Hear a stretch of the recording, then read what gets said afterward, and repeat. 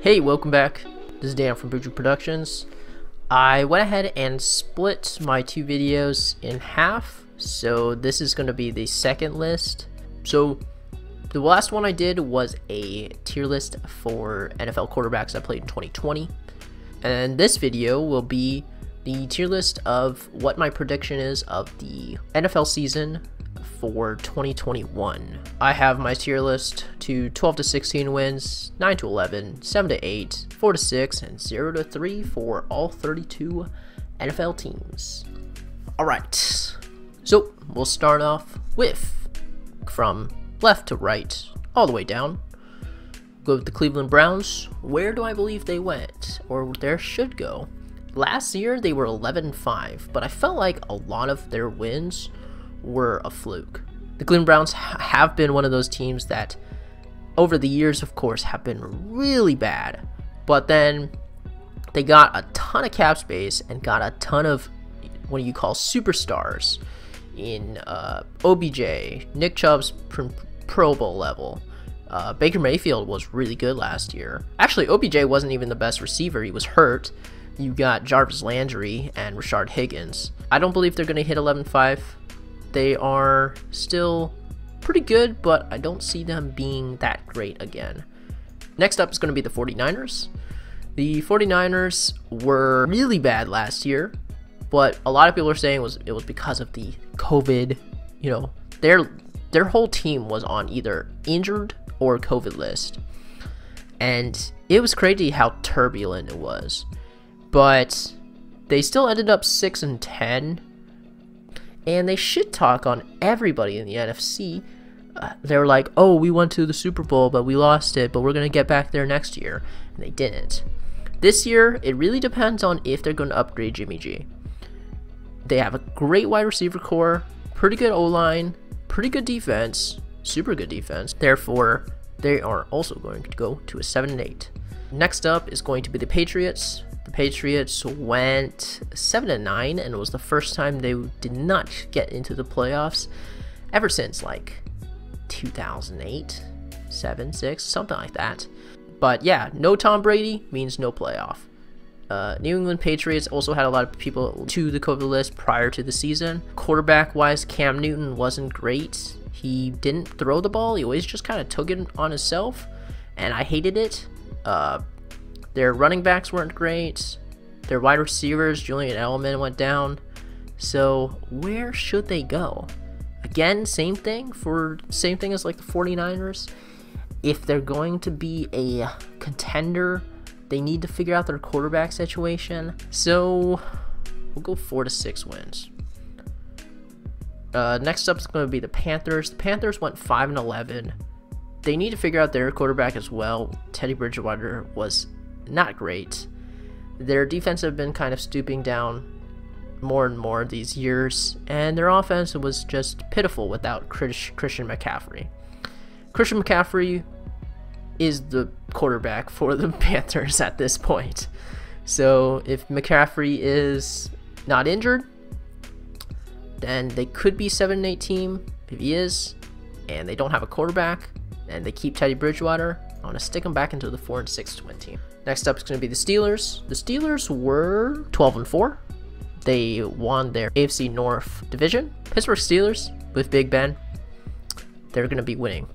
No Big Ben, I might be a little sweaty. But with Big Ben, I'm going to go with 9-11. Next up is going to be the Vikings. The Vikings did not make the playoffs.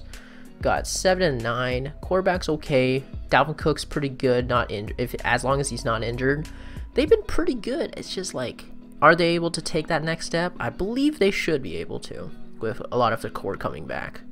Next up is the Seahawks. As before, I am biased to the Seahawks. So, what do I think about their team? I know, they went 12-4. They won the NFC West, but did lose in the wild card to the Rams. They are a ton of news and rumors that Russell Wilson's going to be traded. It's not going to happen because his salary is at $39 million into dead cap, and also he has a no trade clause in his contract. So Russell Wilson has to ask for that trade, which I don't think he's going to do. So because Russell Wilson's will be the quarterback, but I believe they're going to go like 11-5 next year, 10-6, something like that. So I believe they're going to be like right there. Next up is the Kansas City Chiefs. A brutal loss in the Super Bowl, but they still went 14-2. And in that division and in that AFC conference, and how the Kansas City Chiefs are going to be like for the next couple of coming years, it's just so hard not to think that they're going to be another 13-3 or 12-4 type of team. Next up is going to be the Lions. The Lions just got Jared Goff, I believe, and traded their quarterback Matt Stafford. Goff over Stafford, nope.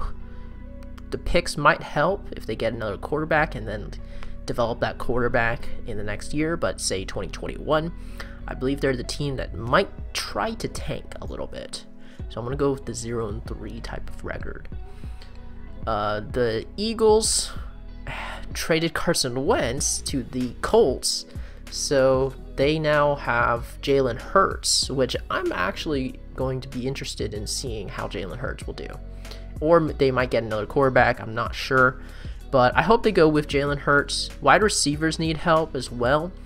And therefore, since I don't know what's going to happen to them, they're going to go to 4-6. The Dolphins have Tua Tagovailoa in their wing. Ryan Fitzpatrick was pretty good in the clutch at some moments.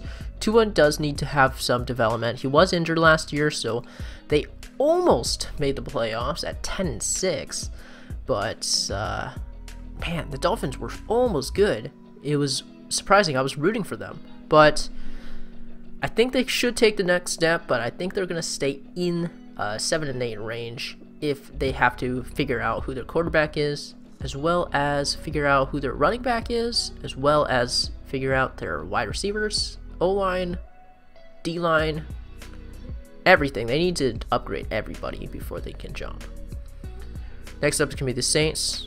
Again, this is going to be based on if Drew Brees plays or not. Also, Michael Thomas was hurt. Alvin Kamara wasn't playing as the super great until at the end. The Saints did go 12-4, and I believe they should go 9-11 as well. Next up is going to be the Texans. The Texans, keeping Deshaun Watson makes them a great team, but they lost a ton of roster. Texans were just not good last year. Even with Deshaun Watson, they were 4-12. And I don't see any difference in their roster right now. So they're going back to 4-6. Next up is going to be the Atlanta Falcons. They were also a promising team, but Julio Jones was hurt. Their running back with Todd Gurley didn't make sense.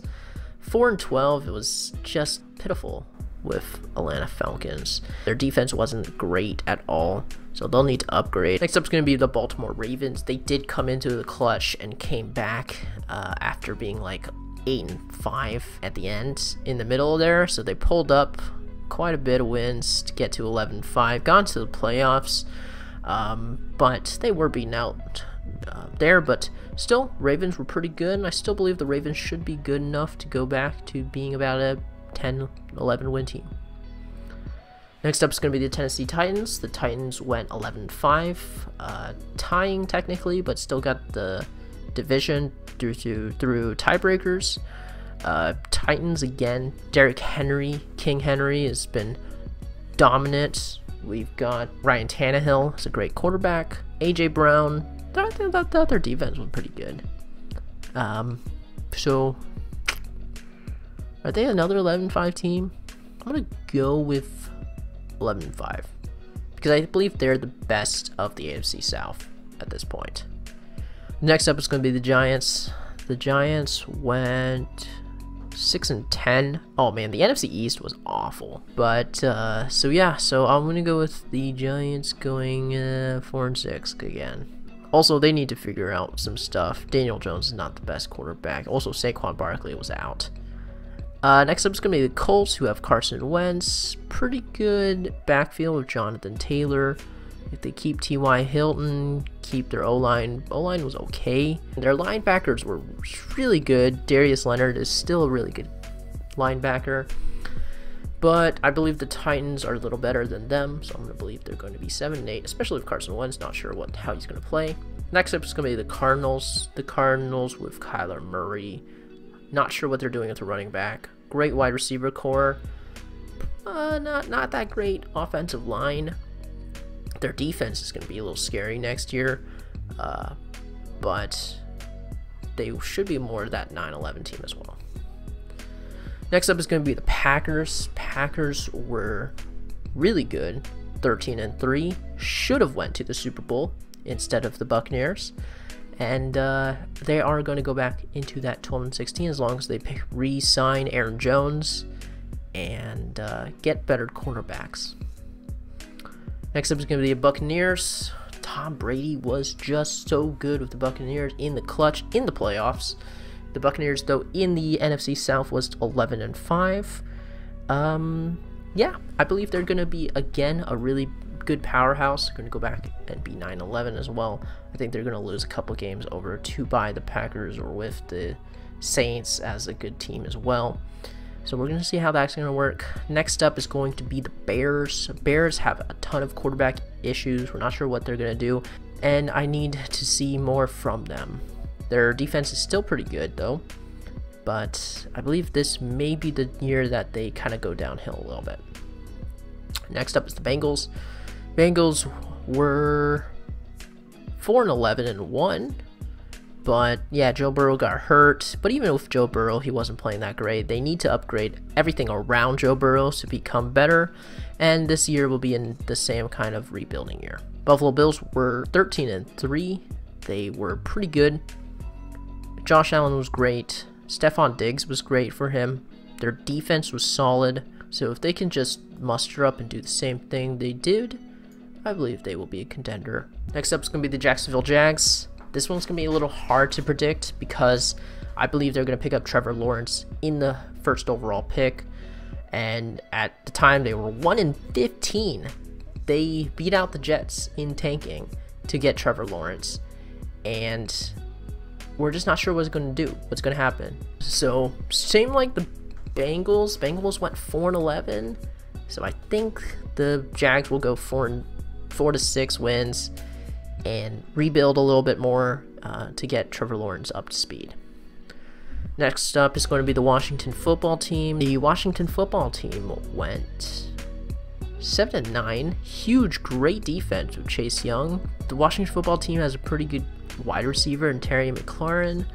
Had a pretty okay running back group, but quarterback was their issue. If they're going to stick with Taylor Heineke, I'm going to be really worried for the Washington football team. They said they're also going to release Alex Smith. I'm not sure how that's going to be, but we're not sure what they're going to do. And defense is the only thing that they're going to win the team. Then I'm going to put them back in that 4-6 range. Next up is the Cowboys. The Cowboys had high expectations, but basically provided the low of results. They went 6-10, were solid the first couple of weeks, high scoring, but their defense is just awful. And then the same thing in quarterback wise. We're not sure if they're going to sign Dak Prescott or not, or if they're going to, go for somebody else. But Ezekiel Elliott also had a down year. But their wide receivers got a ton of yards, and I would expect that they do the same thing. But yeah, we're not sure what's going to happen. I think they're going to go back into that 7-8 range. Next up is going to be the Denver Broncos. The Denver Broncos went 5-11. They really need to figure out what their quarterback is. I don't believe Drew Lock is the answer. But Denver also needs to figure out their defensive front. Von Miller, they're not sure what's going to happen to him. Their wide receivers are pretty young, but they need an experienced quarterback. And in terms of running back, I don't know what they're going to do. So I think this is going to be another rebuild. It's going to be 0-3. Next up is going to be the Rams. The Rams, as said, traded for Matt Stafford. They are a dominant team. The NFC West is just going to be crazy good again. And I believe the Rams will go 9-11. Defense is so good. Their running back is going to be, promising on his second year. And their offensive line's been pretty good. Next up is going to be the Chargers. Chargers went 7-9. with Justin Herbert coming in after the first couple of weeks. I believe they should have started Justin Herbert over Tyrod Taylor from day one. They may have gone to at least 9-7. Believe they need to figure out the running back again. Chargers should be okay. Get 7-8. And the last two teams here is going to be the New York Jets. New York Jets went 2-14. They sucked so much, yet they are not the #1 overall pick, and they don't get Trevor Lawrence. So what are they gonna do? Not exactly sure. The Jets though just need to rebuild so much, and they're gonna go back into that 0-3. And lastly, it's gonna be the Raiders. The Raiders went 8-8. They should have made the playoffs. They were running in as that type of team, but then they hit a huge wall. They have a pretty good backfield. Josh Jacobs was good. O-line's alright. Derek Carr was pretty good. Defense was not good at all though. So they need to fix that defense, and they might become again that 7-8 team. Alright, so that is my list there.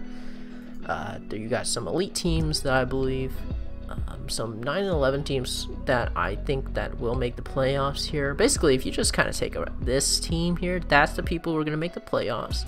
These are the people who might make the playoffs, and then the people that will not make the playoffs.